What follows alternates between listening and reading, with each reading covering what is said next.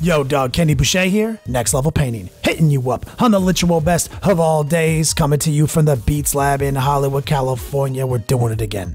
I've got Ghazghkull, he's almost done. We've been doing some Twitch paint-alongs on our live stream. He almost done, but I did film some of these things for you guys today. I didn't film the True Metallic Claw. We just did a video on this exact subject, so I didn't find it necessary to deliver to you guys another identical video. But look, I'm gonna go back in time. This is right after we did some airbrushing, did the claws. We haven't even done the edge highlights yet. We still haven't even finished the skull. And then I'm gonna show you after one Twitch stream how we did some of the edge highlights. But first, let's grab some transparent black. And you can see now we're interacting with a Ghazghkull who has some edge highlights. You can catch those videos on Patreon. We're gonna use transparent black from Creature Caster Pro Krill, and we're gonna just start boxing out some checkers. We're gonna take our time. We're gonna work thin. I did paint the gob, the jaw there. I did paint it gray. I shifted it off of the metals and changed it to gray. And this is just gonna be an easier, I wanna say primer for both colors to stick to. The black's gonna stick to it, the white's gonna stick to it. I've done checkers many different ways. Now his jaw is big enough that you can just actually paint the checkers. You can see we're moving the model, trying to paint with straight lines. If you can get away with it, you try to go, up, down, paint it to you, drag the paint to you. If you feel confident, you can go left, you can go right. Always feel free to move the model and take your time doing that. It will help you sometimes keep your line straight, dragging to you with the tip of the brush. Now, this is just transparent black. It does pretty good work here, but you do have to up the opacity, do a second pass.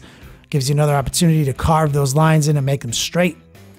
And then you do have another opportunity to straighten up any stray lines when you do the opposing checkers. Now, working with gray, like I said, is a great segue. Both the white and the black will stick to it. He's looking pretty good. We did all the checkers on both sides. I kind of looked at the box art, saw where they put them, and I tried to put them in the same place. Now I'm gonna grab a bright warm gray. Now, we're going to try to keep these checkers a little warm. A lot of his whites are on the warm side instead of the cold side. And we're going to thin it down, keep it kind of glazy, maybe thinner than you normally would paint. And we're just going to repaint these opposing checkers with just some straight lines. Just like real quick, line, line, line, line, line. We're just going to make them thin, warm gray. We're going to let that dry, maybe do it again. Pretty simple. Take your time though.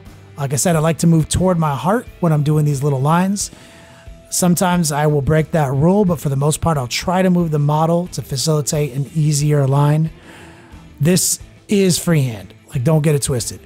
Even though it's geometric, it's just shapes, you do have to be cognizant of the fact that you're not able to trace any feature in the model. There's no lines here.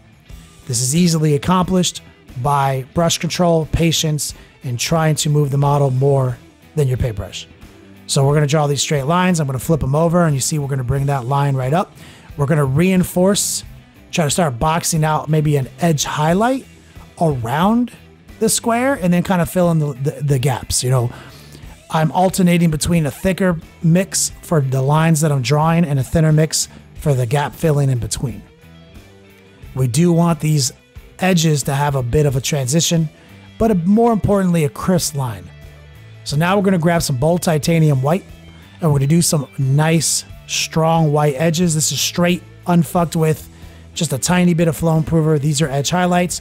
We're just boxing in the white checkers, drawing a little bit of a border around them, and any angle in between, we're gonna catch a little line there too. Important to move the model, facilitate these angles, so you can just make straight, small adjustments with your paintbrush.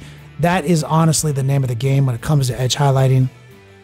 Using the tip of your brush, you should try to be doing straight lines. When you're using the edge of your brush, you should be trying to go left and right. Always hold your breath, always swing it from right to left. Carve them in, make them look tight. Now, there's no real reason that you need to edge highlight a flat 2D surface that was obviously painted on this model by this model narratively. It just looks cool, and I don't give a fuck. Trace it in. Catch those edges, pow, shift the model, do your straight lines. Too easy. This also gives you an opportunity to fix any stray edges that don't look their cleanest and make them a little bit cleaner. Even though he's an orc, it still looks better to have clean lines. Now we're going to grab our black, mix a little of the white in it, and this is a dark gray. We're going to trace the lines with this dark gray, and some of them are going to get fucked up. It's okay. We've got more steps to do. Black is actually really easy if you understand that at any point you can go back to the black and erase stray lines, even smooth them out, even create a subtle transition. Real easy. So we're just drawing the same types of lines. I'm being a little bit more brave here because I know black is easy. Drawing those lines on those edges, blah, blah, blah. Got it. Now, let's carve them up a little bit more. We got a little bit more white in the mix. We're trying to be a little bit more deliberate, using our straight lines, holding our breath, dragging it to our heart, really upping the ante, trying to make some nice, just poppy lines, almost a neon black, similar to the rest of his armor. And this might create, the illusion that these panels are three-dimensional. It might not. Like I said, I don't care. Just like the way it looks. So focusing on straight lines, using the tip of the brush. There we go. It's beautiful. Now some of these lines are a little thick. I don't like them in some cases. That's fixed with a little glaze technique. Going back to the black. It's all good. Take your time. Do it all before you go into the editing phase. So now since I have a little black on my brush, I'm going to thin it down, make it into a glaze. I'm going to put some rings around some of these nuts. Gonna add a little bit of a shadow. Always wash them nuts. This is just straight transparent black, then down. Since we're here looking at this model, figuring out ways to technically add to it, what we're gonna do next is grab some silver. Any silver will do. And we're gonna start hitting them nuts. Cling, cling. Make them look their best. We're letting things settle, letting things dry, staying busy in the Beats Lab, adding our technical effects. Just adding details, making them look his best. Now let's grab a little orange. Any orange will do. Honestly. I'm just thinning it down, creating some shadows, button it up right against anything you can. Create a nice subtle staining, maybe where two pieces of metal meet, and maybe a little rust is formed. There we go. Looking his absolute best. Ghazghkull, you're my dude. Now, like I said, I used Buster Brown and maybe some Buster Orange, but you can use anything you want. Now, there he is. He's looking magnificent, thugnificent even. Ghazghkull is my favorite model to date. Anyway, guys, play on, players. If you like these tutorials, check out Next Level Painting on Patreon.